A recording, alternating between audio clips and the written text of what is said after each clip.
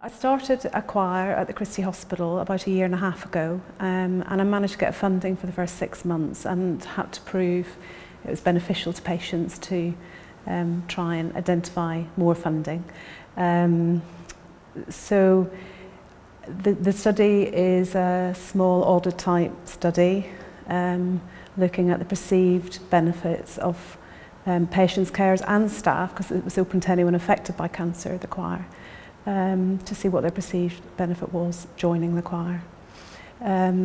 So the benefits were overwhelmingly positive.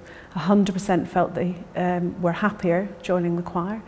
They felt it did affect their emotional well-being in a positive way, and also their physical well-being. A lot of them felt it was like a workout, that there was also a bit of, some of them talked about it being like a brain gym, having to remember the words. The other benefit that quite a lot of the patients mentioned was breathing, and we know that you have to work hard with your breathing when you were singing, and that can help with your muscles and your breathing. So it was another added benefit. We have secured funding now, and we have increased the number of times we meet from fortnightly to weekly. We've also joined up now with the Maggie Centre, so we collaborate with them.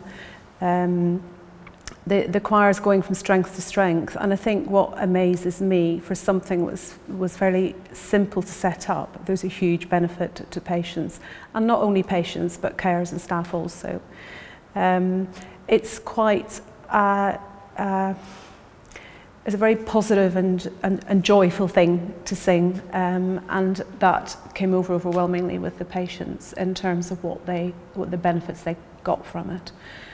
So we are hoping to expand it. We have had a little bit of media coverage. We've been in the Gareth Malone's The Choir series recently, and that's helped us to get the word out there that it is beneficial, and that it's a positive thing to do when you're going through treatment or when you're affected by cancer in some way. We actually have a couple of people that come who have lost partners in the hospital, and they still feel that connection with the hospital, and it's something that's they've come back to the hospital for in a positive way, and they get a lot of support from that.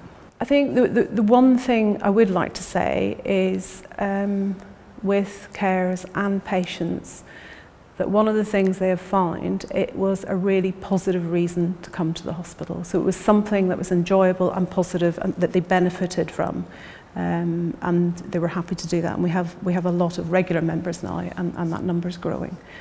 So it's something that's been successful, and something that's quite simple and very cost effective to roll out to other hospitals.